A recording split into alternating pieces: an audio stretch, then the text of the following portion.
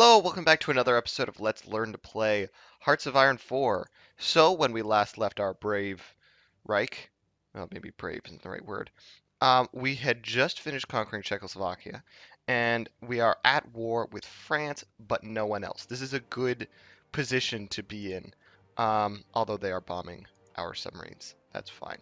So, in terms of what to do next, we need to figure out how we are going to conquer France. And there's a few ways to do this. Obviously, historically, we could invade Belgium and possibly the Netherlands and go around Maginot. In fact, that's one of the national focuses that. Um, where is it here? Or with France around Maginot. I know this mouse cursor is still not lined up, and it's driving me nuts because I can't figure out what it is. But you'll just have to bear with me here. So around Maginot, we can it basically gives us free war goals against Belgium, Netherlands, and Luxembourg, which is this little guy right here, Luxembourg. So our planes are flying by. So that's one option. However, I'm almost certain that these guys, if I get the war goal on them, will be guaranteed by the United Kingdom of Great Britain and Northern Ireland over here. So we don't want to be at war with these guys just yet, anyways, um, because their air force is massive and their navy is massiver. So, other options include um, naval invasions in the north of France, as well as paratroopers landing behind their lines. Anything we can do to get around or behind them without going through it. So, let's take a look at what we have here. Research. Do we have Marines? We don't have Marines, but we do have paratroopers. Do we have any paratroopers in the field, or do we have to train some? We do not. Well, let's start training some. SS paratroopers. What do these guys look like? All right, let's just. We've got some army experience. Oh, about to sneeze. Excuse me. Infantry, paratroopers, paratroopers, paratroopers. What's our combat width is 12. Yeah, let's get that up to 20. Since these guys aren't just like scout divisions, they actually will be fighting. All right, so that's 35 combat width. Let's add some support artillery, I'd say. Recon. I don't think we need engineers because our defense is not as important for these guys. Defense and entrenchment, they won't be defending all that much. They'll be off on the offense more often than not. Anti-air, well, I don't think that we'll save this for now, and we'll start training some. And the support anti-air is really, really good if you don't have. Let's get 6, 7, 8. Yeah, 8 of those. And let's unpause here. The support anti-air is really good if you don't have air superiority. So we have air superiority over Western Germany and Eastern Germany, so over our territory, but we don't. Oh, what's this? You can invite. Oh, I can invite Japan to our faction. I think I will. They are at war with. Never mind. I will not.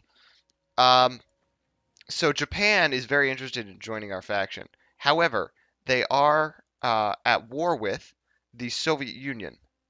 People's Republic. Okay. And it seems to be that they're doing okay. I mean, they have all of China already. So, oh, we need more research. Forgot about this. Let's get the next level of paratroopers since we're on time for that and we're going to be using them anyways. Um, so I'm a little hesitant to do this because the Soviet Union, let's take a look at how many divisions they have here. They have between 143 and 244 divisions, and we have like 84. So even half of their army, assuming, on the higher end of our predictions here, could really do well against us. Now, granted, we don't share a border just yet, but it also means that I have to deal with their navy in the Baltic Sea, and it's just a lot more to deal with, essentially. In the meantime, these Czechio self army is going to line up against Poland. Excellent. So another somebody. We want Japan to win, right? We want Japan to do well. However, we just don't want to be at war with the Soviet Union just yet. So, let's these paratroopers are going to take a while to train. And meanwhile, we've got SS Panzers on the way. Okay. Let's take a look at our logistics here. Don't have enough artillery, but we're doing relatively okay for everything else. Basically, the first number is how much our supply changes by each day. Oh, field hospital, excellent. And let's get next level reconnaissance. This is how much it changes by, obviously here. Let me use my other screen to line my mouse up. So that's how much it changes by each day, the first column on the left. So for fighters, we gain fighters every day. For self-propelled artillery, light tanks, medium tanks, we're gaining all this stuff, except for towed artillery. We're not gaining any of that per day, so we're going to have to increase that. The second number to the column on the right is how much our supply is. So we still need support equipment, light tanks, medium tanks, but we have excess fighters, we have excess infantry equipment, and we have excess motorized. So let's go here and take a look at our support equipment. Hang on, that doesn't seem right. Oh, fate of Yugoslavia. We are going to... What do you think? We could annex all of Yugoslavia. World tension goes up, but I mean, who cares? We could puppet both of them, which they would help us as, puppet states.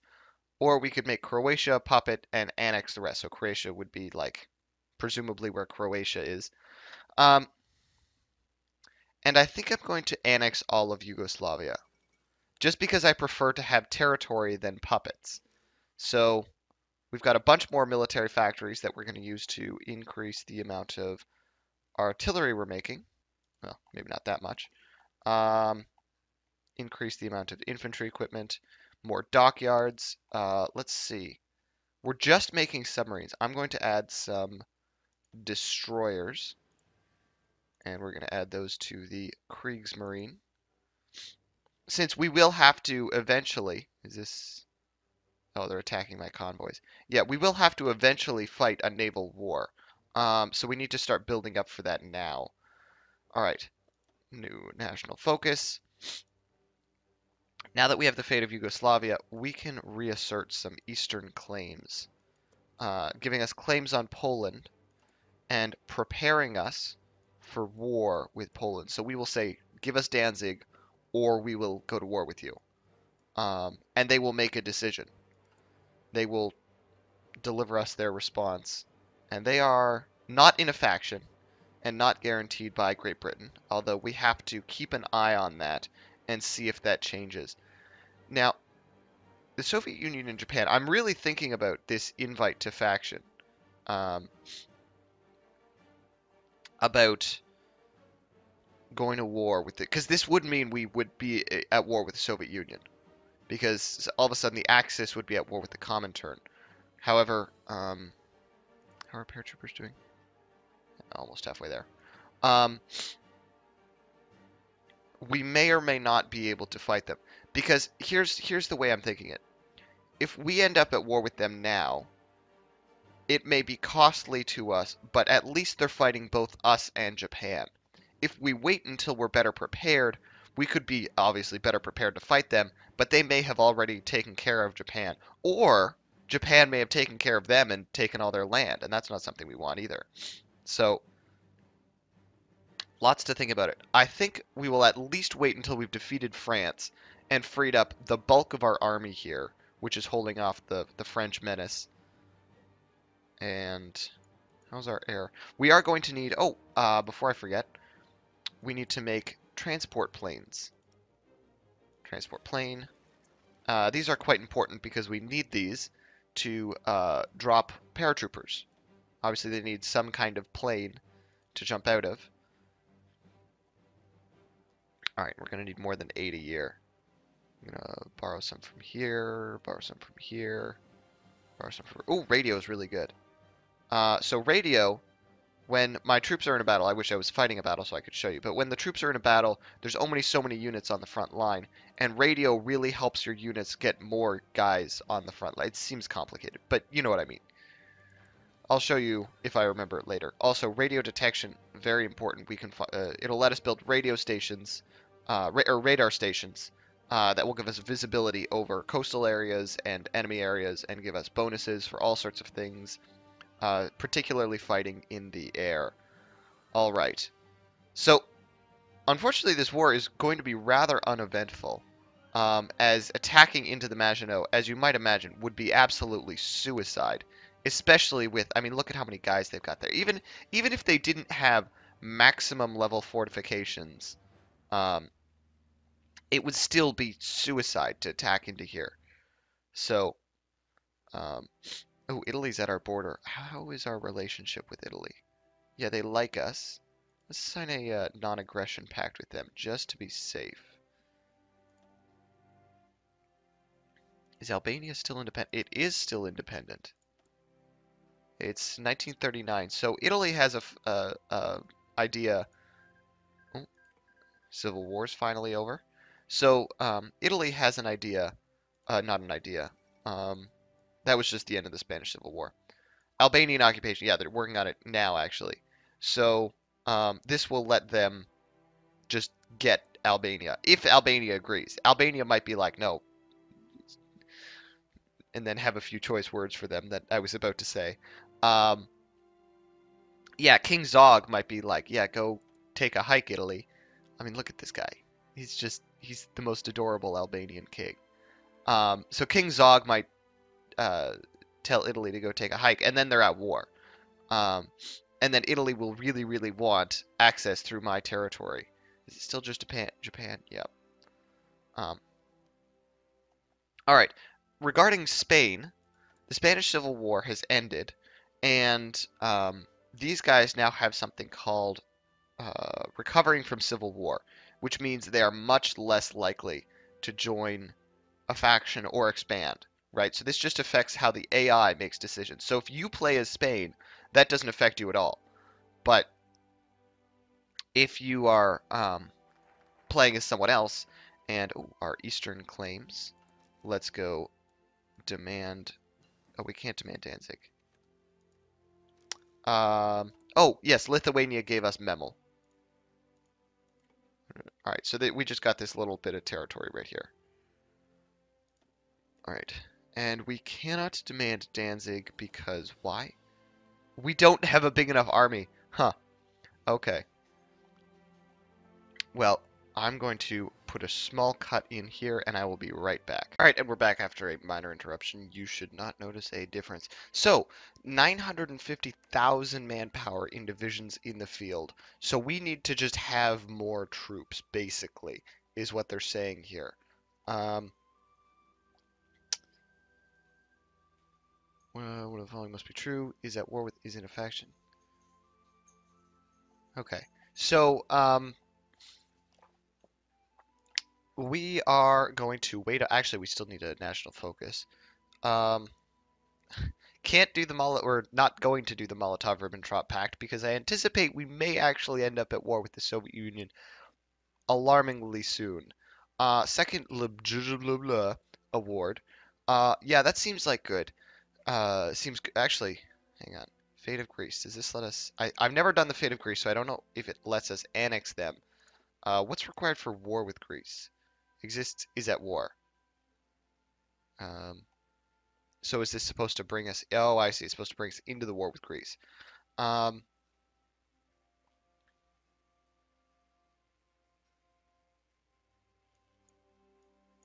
well, for the first time in forever. No, I think we're going to do U-boat effort. But for the first time, we don't have any pressing need for any of our national focuses. So we're just going to hop on U-boat effort, which will give us some naval dockyards and good stuff like that. In the meantime, trade interdiction, we'll wait on that. Air doctrine, formation flying gives us air superiority. Air superiority is the most important thing in terms of aircraft fighting in the air war here. Um, German right claims Bemmel. Yes, that's a thing we did. All right. Oh, we have extra divisions. These guys, you are going to form a new army actually no, in the Onhanhan Theater. And you're going to go right here because once our paratroopers finish, what I'm anticipating is we're going to land them somewhere here in the north of France. Um, and then we will deploy troops, namely these troops, up here.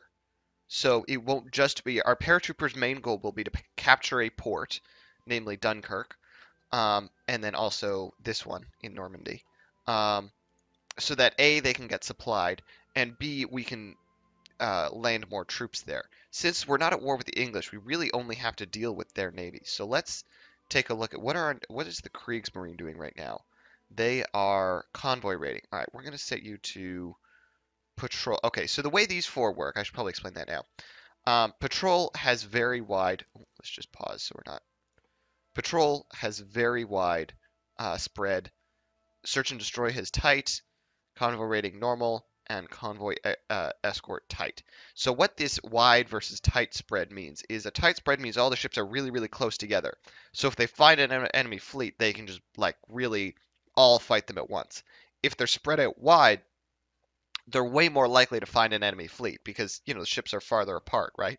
So they're way more likely to encounter an enemy fleet, but they're kind of going to be all over the place and not really going to be well positioned to start fighting them immediately. So obviously, a wide spread is really good for was it convoy escort?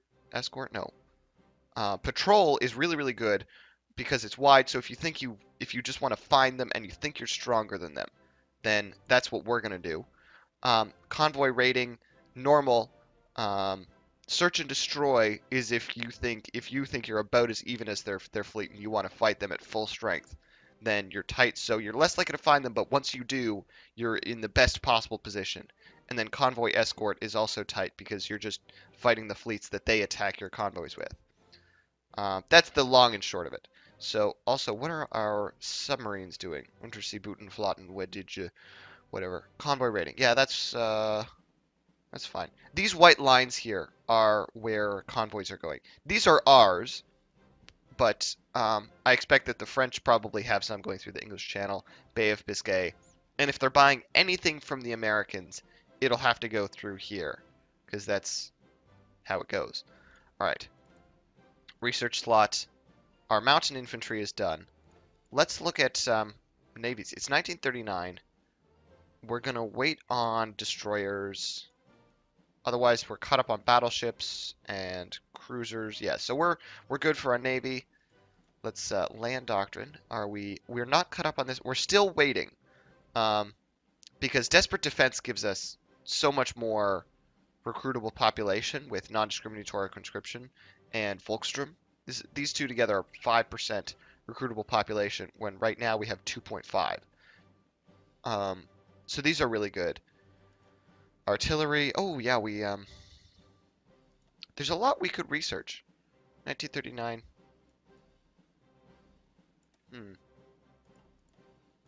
How's our industry? Oh yeah, we can get more industry. All right, advanced machine tools. So that'll just make us things faster. All right. So obviously, because we have Yugoslavia now, uh, we share a border with um, Romania, or we share two borders rather, with Romania and one with Bulgaria, which changes our dynamic around here somewhat slightly. Let's see, Romania sometimes joins the Axis, sometimes doesn't. Same with Hungary, and same with Bulgaria. So we'll have to keep an eye on the naval battle. How do we do? Oh, yes, that's exactly what I want to see. So we're sinking their ships. So this was a very successful naval battle for us. So they have a couple submarines left, but we sank a lot of their navy while only losing 3 destroyers. So that's a really good battle. Gosh, we're just finishing this research left and right. Aircraft, engineering. Let's get more concentrated industry here. All right. And oh, here's another battle. So this is what it looks like when the battles are engaging. So we're winning this one, hand over fist. Um, Hence the red line and the blue line. The blue line's them and the red line's us. So that battle, they lost a few more ships. Um, Radio detection is done. So we're going to do the next level of that. And we are also, what are we building? We're just repairing stuff right now because we have resistance, don't we? Yes, we do. So resistance, this red stuff here, um, means that the Czechs are not pleased about their German oppressors. So um, they are really strong here, and we don't have any troops patrolling, so they're just going to get stronger and stronger. So they're going to blow up all these things and lots of factories and really weaken our ability to weaken our infrastructure and things in the regions where they're operating. Our construction factories will slowly rebuild these, but not as fast as they can blow them up, obviously. Radar stations are something we're going to do. One there, one there, one there, and oh, we already have one. And one here, I think, as well as one there. All right, now because these are, I think, are more important than some Czech factories, we're going to bump those up to the top by holding Shift and clicking the up arrow, and those are being worked on. Excellent. Okay. So, another one of these guys. You can hop in there.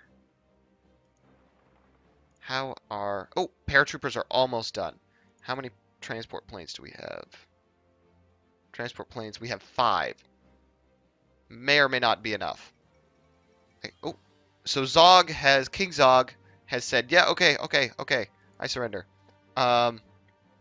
And Albania has given in to Italian occupation.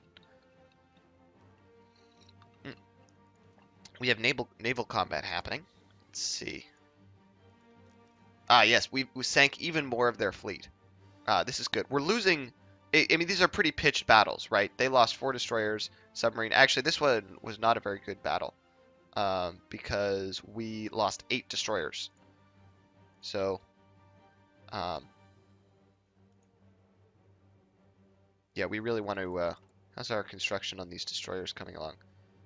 I think we might want to switch. Okay, we're going to make one more submarine, and then we are going to add battleships, since we need some of those. Generally, for my navies, I try and do lots of destroyers, some battleships, and then an intermediate number of cruisers of varying sizes.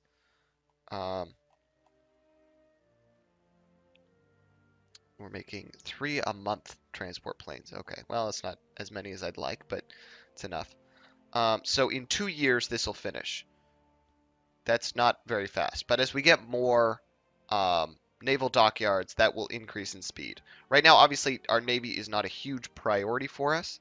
Another guy capitulated. Our navy's not a huge priority for us right now, but it will be in the future. All right, it's December 27th of December. We're just going to wait a few days, and then we're going to select the next research for the Narvik class destroyer. What the difference between these two is?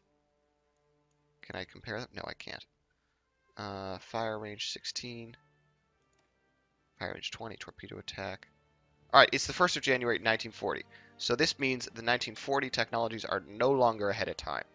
The first ones, well, let's see. We could do these. No, the first ones I think I want to do are these destroyers. I'm just comparing them here. I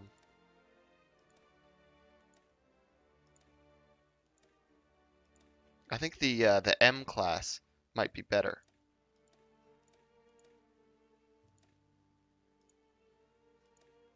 Production. Oh yeah, the M class is definitely like more difficult to build. But I think I'm gonna go with this one. It's more expensive to build than the other destroyer, but it's just as but it's far more effective as well. All right, so and on the 1st of January 1940, the French are finally attempting to break through the West Wall, which is our equivalent to the Maginot Line, not as built up, of course, but and with that, we are at 11 minutes, so we're over 20 now. So I'm going to cut the episode here. Thank you so much for watching. the German Reich has expanded.